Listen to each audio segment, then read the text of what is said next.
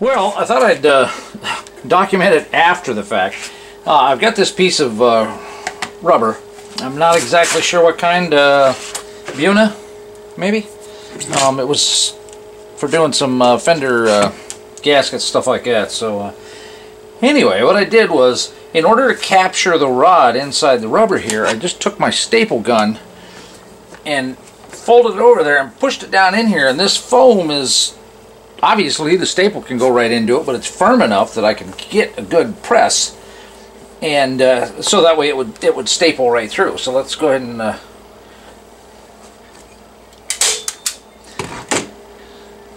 that never seems centered, does it? Anyway, that shot right through there, and then what I did was I took it, I turned it over, and basically just push those over and gave them a little tap. And actually they're on there quite nicely.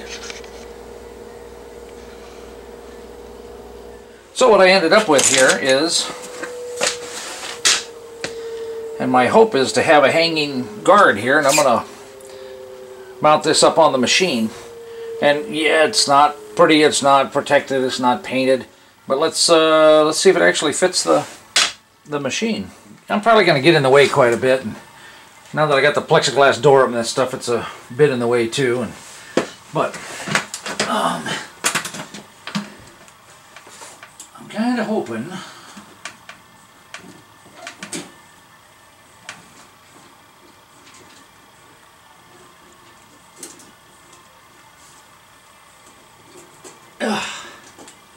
alright, that went up over, that one went up over.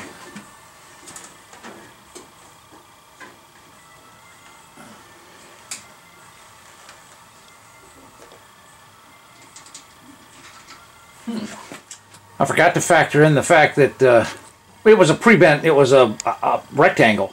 The steel rod was already bent. I just had to cut off the ends and then bend it over. I didn't take into account that that it was wider than where I was trying to put it, so I might have to squeeze those together a little bit more, but they seem to be grabbing for now. I'm gonna have to fire the mill up and run it up and down and see what the guard does.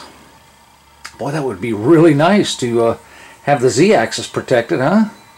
I got a feeling when it comes all the way down, it may bunch up and, you know, hit stuff with the vise, stuff like that. I don't know. We'll see.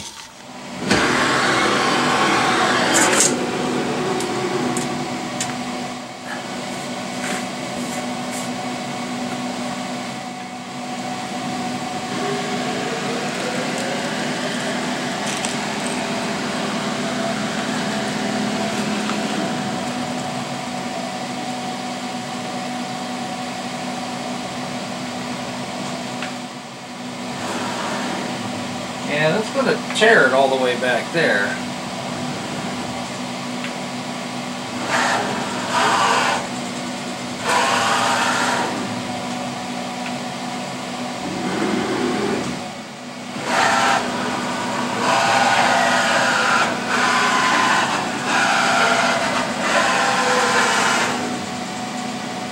There's not too many times I'm back that far.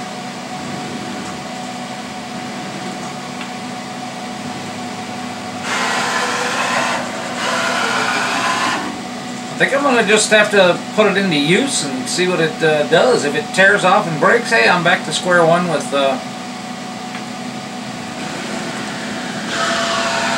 know, because if a lot of my machining is in this realm right here,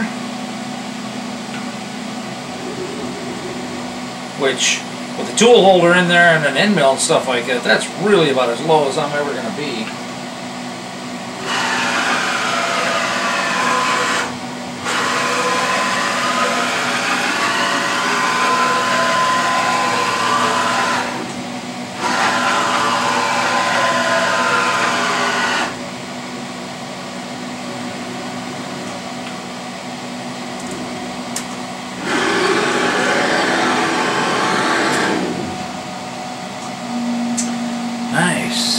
Nice, I kind of like that actually. And you know, the reality is I can cut 4 inches off the bottom, still maintain protection, and that'll help keep it from wadding up quite as much. That's where that is. So the reality is I could just cut it off right there, all the way across. And I don't need it quite as wide. So I might get a little bit, I might go ahead and just cut it down.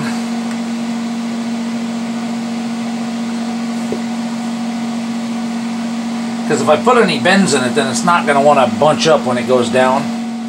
But I think I just might cut the length off and then, but then again, well, yeah, because there's no way I'm going to be slinging chips this high up unless I'm drilling. And it'll still be covered. I was thinking, you know,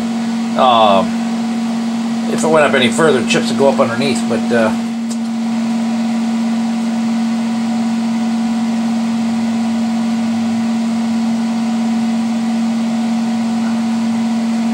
oh yeah, plenty of mark there.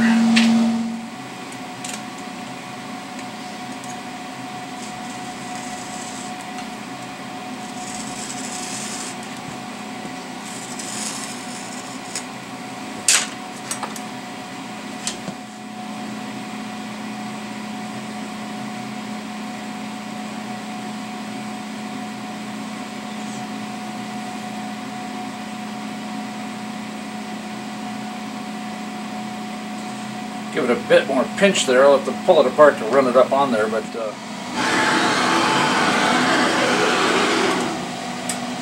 oh yeah, that ought to do the trick.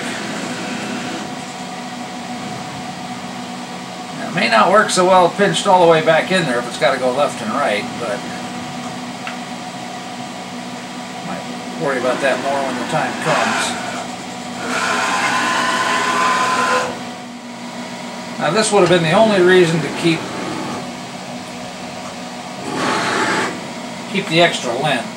Well, maybe I can put some kind of rubber band or something like that to hold that corner back in, you know, on both sides. Maybe run it through the hole in the casting there that goes to both sides.